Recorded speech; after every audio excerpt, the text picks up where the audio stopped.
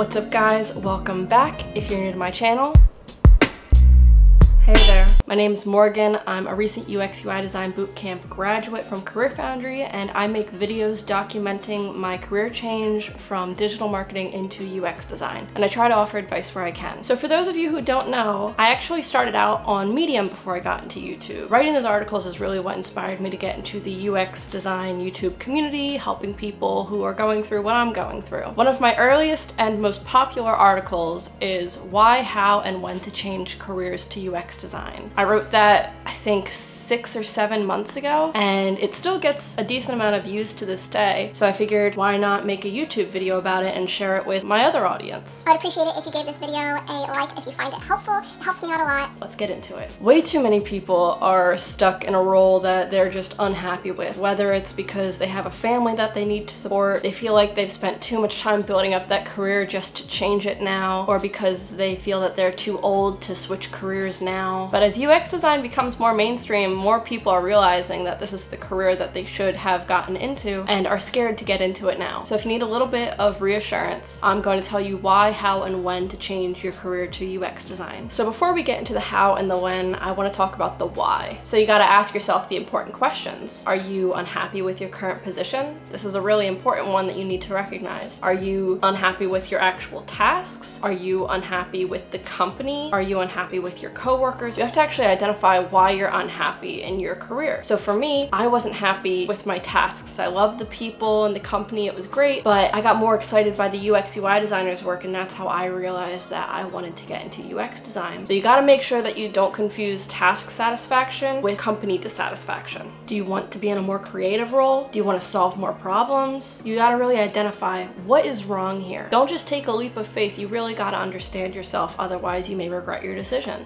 And then obviously you have to ask yourself if UX design is right for you. Whether or not you're dissatisfied with your current role, you really need to determine if UX design is even a good fit for you. It might sound good, but do you really understand the day-to-day? So if you know anyone in the field, or if there's anyone on LinkedIn, or maybe you joined an online community, or maybe there's someone at your work, have a coffee with them. Ask them about what their day-to-day tasks are like, if there's anything about the role that happened that they weren't expecting. Try and get a good grip on what UX design is actually like. For all you know, you may want to actually get into UI design. Maybe that's what you're interested in, or maybe you're interested in graphic design, or maybe you're interested in coding. Just because UX design sounds like it's this creative problem-solving role does not mean that it's the correct creative and problem-solving type of role. YouTube videos can also be really helpful. You can watch a day in the life video, or what it's actually like to be a UX designer videos. There's tons out there. The most famous one is probably Chun Bun's video. If you haven't seen it, I'll link it down below. And then I would also recommend looking at UX design and product design job descriptions to see what skills you need to have and what their definition of a day-to-day schedule would be like. That brings me to my next point. Are you ready to learn new skills? If you've seen my video on if your background is relevant to UX design, you know that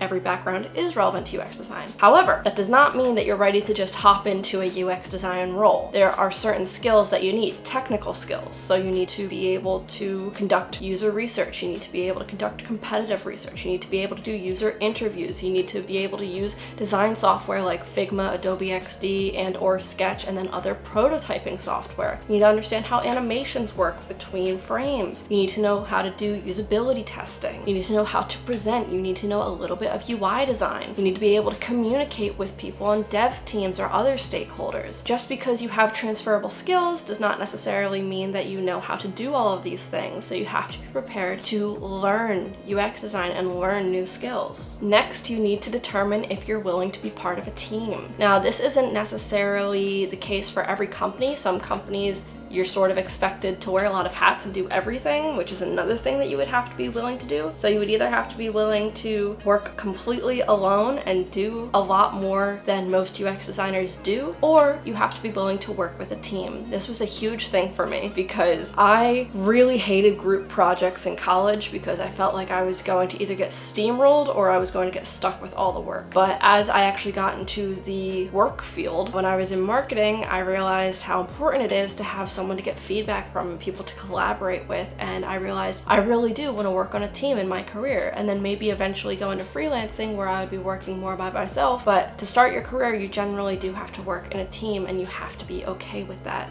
And not just be okay with that, but you have to be able to work and communicate effectively. And you have to determine, is that for you? At the very least, you're going to have to present. All right, now we're moving on to the how. Now that you understand why you want to become a UX designer, you can start planning out how you're going to plan to transition. I do have 2 videos on different ways to learn UX design online. There's one that talks about specific platforms that I have used, and then there is another one that is an updated version with better audio that is about different methods you can use to learn UX design online. I'm going to address those topics a little differently in this video. So firstly, you could self-teach. This is how I began. I started watching YouTube videos and reading articles, and I just downloaded Figma and started working in it by myself and seeing how it worked. I took UI kits and played with them and figured out how everything worked, figured out how the design software actually functioned. Like I said before, you should start going onto job descriptions and seeing what types of tools you need to learn, and then you can look up tutorials on how those work. You can also go on Google and try to find some UX design course syllabuses,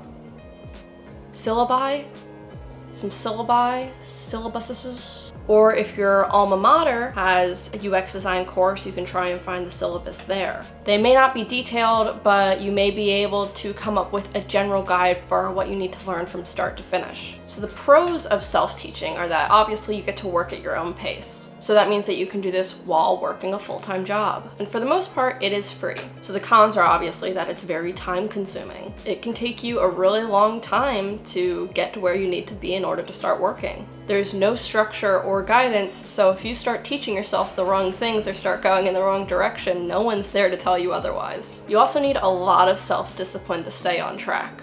So if you think that self-teaching is for you, then you can go down into the description and I'll have a list of resources, publications, YouTubers, design tools that you should probably know, and just general design concepts that you should know. The next method of transitioning into UX design is actual work experience. First is internships. Internships are great for part-time workers and people with flexible hours. You can expect to work anywhere from 10 to 20 hours per week, and you can expect to gain some mentorship from this. Don't just take any job though, because you may end up in a coffee runner position. The problem with internships is that they are often looking for college students, so if you are no longer in college, then it's really difficult to compete. Then of course, internships are often unpaid. But the benefit is that they usually last only about 90 days. So that's 90 days of experience that you don't have to pay for, unlike a course. So next is freelance. So freelancing gives you the unique opportunity to work with different types of industries and different types of people. But paid opportunities can be difficult to come by unless you already have a portfolio of work. If you're really new to UX design, I would recommend going to friends that have businesses. I would recommend going to small local businesses or maybe mom and pop shops and just showing how you could help their business. Unfortunately, these are probably going to have to be either barter type projects where if you do an app design for a gym, then they may give you a free membership or something like that. Paid opportunities when you're brand new are very difficult to come by, like I said, unless you already have a great portfolio of work, or that person just has a lot of trust in you because maybe they know you personally.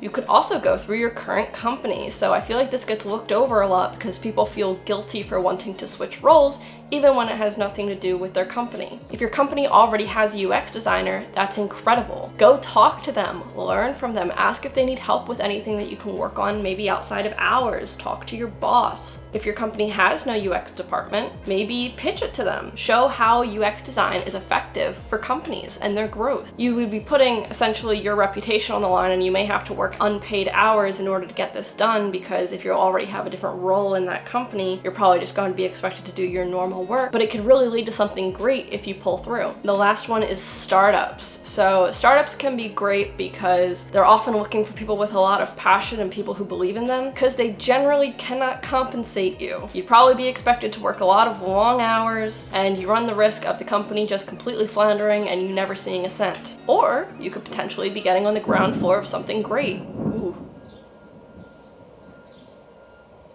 Well, that's ominous. I think that's the thunder saying, don't do startups. No, but for real, startups can be great for some people, but you really have to believe in what the company is doing. Either way, if you're okay with being unpaid and grinding, some people love that. Go for it. Great learning experience. Another way of transitioning into UX design is probably the most common way is going through a boot camp. As you guys probably know, I graduated from Career Foundry in April. There are a ton out there. You really just have to decide on what's best for you. I have several reviews as well as advice on how to graduate from a boot camp quickly. Boot camps are great because you get to learn foundational knowledge, immersive knowledge, and then usually some sort of UI design. And then you also should be leaving with, at the very least, a case study and at most a portfolio with several projects that you can start submitting to job applications. It is imperative that you shop around and you find a UX design bootcamp that is right for you. They are expensive. They can range anywhere from $6,000 to $15,000 for a quality bootcamp. You've got to determine your priorities and determine what's right for you. I liked Career Foundry because of the flexibility. At the time I was working, so it was important that I could complete tasks on my own schedule rather than going to a boot camp that had set times that we had to meet or hard deadlines on when I needed to submit things. If you want to transition as quickly as possible, I think that General Assembly is a good one, but you're encouraged to leave your full-time job. There are tons of reviews out there. Go watch them, read about it. I recommend Career Foundry to those who need flexibility because that was huge. And I may or may not have a 5% off code in my description.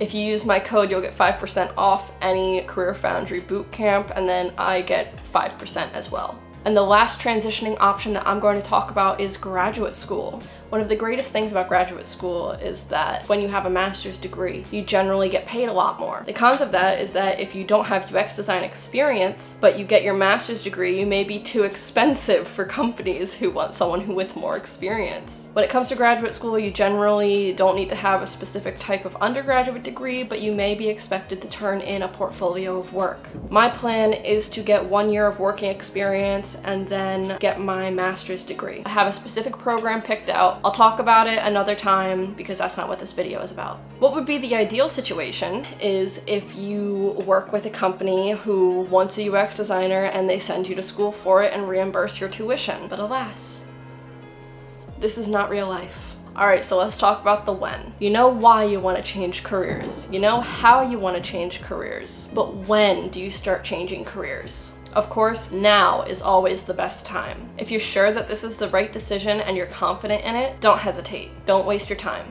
Get right into it. Sign up for a boot camp, apply to graduate school, or pitch that UX design idea to your boss. Every day that you spend thinking about it is a day that you could have been designing.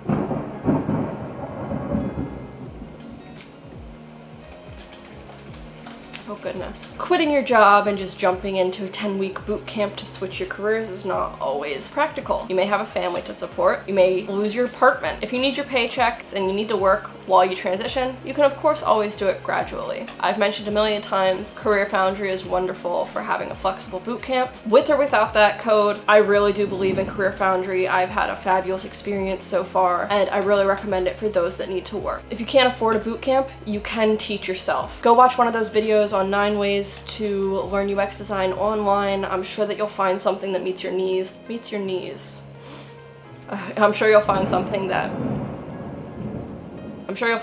meets your needs. Okay guys, that's it for this video. I hope that you learned something, and I hope that you take this as a sign to get your career started if you've decided that this is the way that you want to go. That introspection that I talked about with why you want to change careers is very important. The grass is not always greener.